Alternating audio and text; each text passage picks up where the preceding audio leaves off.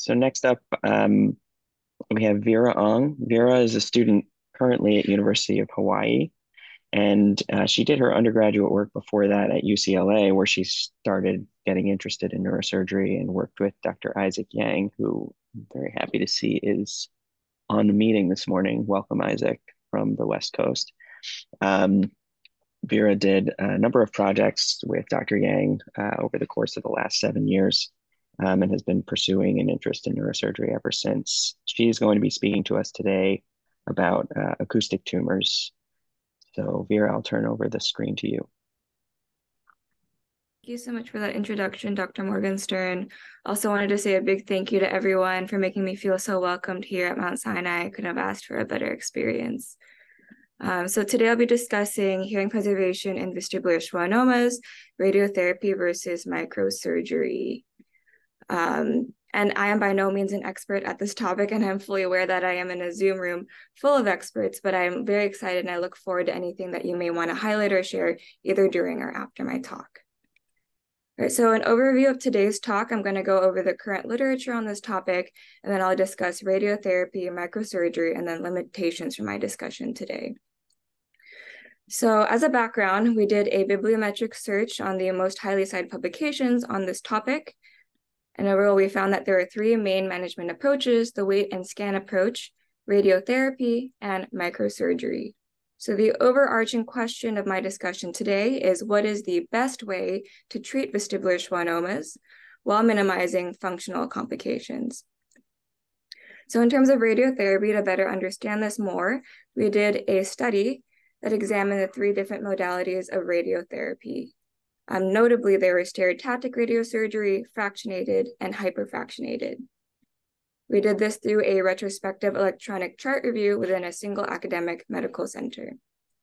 And just as a reminder of the different definitions for radiotherapy, on the high extreme, we have the stereotactic radiosurgery at 1 fraction of 12 grays, and then the other extreme, the lower extreme, is the fractionated, which is administered within 5.5 weeks at a lower dose of 1.8 grays. And in the middle, we have hypofractionated, administered at 3 to 5 fractions and 3 to 5 grays per dose. And an important thing to consider with radiotherapy is the cochlear dose, because with a higher dosage of radiation, that also potentially damages the cochlea as well, and also is a risk factor for hearing preservation or hearing loss. So demographics of our patients that we saw, age notably was significantly different amongst the groups, and also follow-up time too. In terms of baseline as well, we noted that tumor volume was about the same for each. Non-serviceable hearing was also different between the groups, and disequilibrium as well. Of note, more patients who received stereotactic radiosurgery also, they had non-serviceable hearing in the beginning, potentially pointing that those with more severe cases were predisposed to get stereotactic radiosurgery. For hearing preservation definition, we use the Gardner-Robinson scale, saying that a class 1 or 2 preoperatively maintained postoperatively showed good serviceable hearing. And Gardner-Robinson scale is based off of the pure tone average, based off of decibel threshold, and also word discrimination of the 50-50 rule. For our results, these were the number of cases that we identified from our institution. Notably, tumor control rate was similar amongst all three cohorts. In terms of our results, hearing preservation rate was different, and onset of tinnitus was different also between the three groups. And when we dived into this a little bit more, time to hearing loss was shown to be significantly different between the SRS and FSRT groups. Within these Kaplan-Meier curves, we're able to show that the SRS cohort, as we predicted based off of the cochlear dosage, showed to have increased incidence and shorter time to hearing deterioration. However, it was interesting to see that the FSRT cohort showed increased incidence and shorter time to tinnitus onset in contrast. So from this particular study, we're able to show that radiotherapy can help conserve neurologic function, notably hearing preservation. 5-year tumor control rate was similar among all the three groups. FSRT showed to have better hearing preservation, but tinnitus was another consideration to have with this particular treatment modality. Now, in terms of microsurgery, there are 3 different approaches. There's the translabyrinthine, with a hearing preservation rate known to be 0%, middle cranial fossa, hearing preservation rate of 55 to 86%, as seen within the literature, and the retrosigmoid approach from what we saw hearing preservation rate was still unknown. So that's brought us to this other study published in Red Journal for us to be able to find this aggregated mean for the hearing preservation rate for the retrosigmoid approach.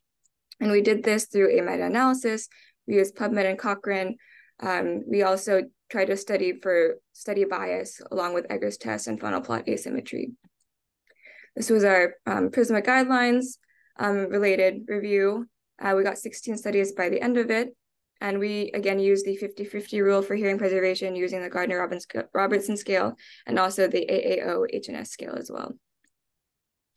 We were able to evaluate over 3,000 patients, and here's the mean of age and also mean of follow-up time. This was the aggregated averages that we found for the hearing preservation rate for the retrosigmoid approach, finding a fixed effects model of 31% and a random effects of 35%.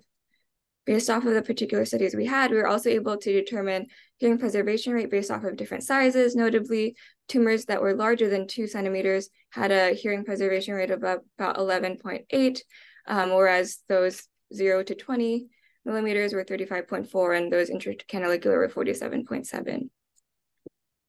And we did not find any publication bias based off of our Egger's test and lack of funnel plot asymmetry. So overall, we were able to find from this study that hearing preservation rate is dependent on a lot of things, notably tumor size. And it's very critical to discuss all these different aspects with patients in collaboration with the patient in terms of figuring out how to best treat each patient case. So the overall findings of my study have shown that radiotherapy FSRT is roughly around 70 to 90. Hypofractionated still unclear given the fact that it was a clinical trial when we were looking at it with limited number of patients and also limited follow-up time. Single fractionated is about 40% with 12 grays. In terms of microsurgery, we are aware that translab is about 0%, MCF 55 to 86, and the breakdown of retrosig. So overall, the overlying story of all the projects that I discussed today, surgery is recommended for those tumors greater than 2 centimeters. And for those less than 2 centimeters, we would recommend radiotherapy. And we've also discussed the different modalities of radiotherapy as well. So some limitations from the studies that I've discussed today, they're all retrospective. It's also, we discuss a limited follow-up for a slow growing tumor as well. That's something that we'd want to look into in the future. I'm comparing hearing preservation between different studies too. We had limited sample sizes, and there's also post-operative outcomes that weren't considered, like quality of life, facial nerve preservation as well. So in summary, there's different management approaches: observation with MRI and hearing test, microsurgery, radiotherapy. Management overall is an accumulation of multiple different things: patient's medical history, including their age, tumor size, location of the tumor, progression as well.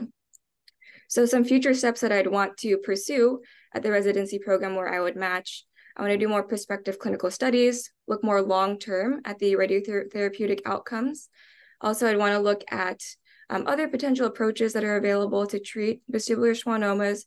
I'd also want to assess larger tumors in terms of getting a subtotal resection and then treating the residual with radiation, and also properly identifying patient populations and better determining the right strategy for each patient population for treating vestibular schwannomas. Also very interested in looking at molecular markers for vestibular schwannomas too. I'd like to say a big thank you to my mentors, Dr. Isaac Yang, Dr. Manish Aghi, and also thank you, Dr. Yang, for coming on. I know that it's like 4:50 a.m. right now in California. It really means a lot that you're here to support me. Also a big thank you to Dr. Maya Harari, the Yang Lab research team, Dr. William Abana from the University of Hawaii. Also thank you to all my funders, the Carolyn L. Kukine AOA Student Research Fellowship, the Hiromu Matsumoto Scholarship as well. Here are my citations. And thank you so much for listening. I'm now open for questions. Hey, Vera, really nice. Oh, sorry. Go ahead, Peter. Go ahead, Raj. Go ahead. So really nice presentation, Vera. Very well studied, very well presented. One of the interesting things for me in acoustic tumor population is exactly what Dr. Betterson was mentioning in conference yesterday morning, that there is this subpopulation of tumor cells and these types of tumors that don't behave typically. And I think within this population, all of us tend to think of them as homogeneous in their behavior and in terms of some of what we believe to be their response to radiation, but there certainly is a subpopulation that doesn't respond as well. And I've always been curious if that's, a different profile altogether, and whether there may be an underlying genetic or mutational, difference. And I'm just wondering, I know you didn't study this specifically, but if you came across a population of patients in which either they didn't respond to radiation, or whether you noticed anything for any genomic studies. I recognize that's not what you looked at, but I was just curious if you came across that. Right. Thank you for that question.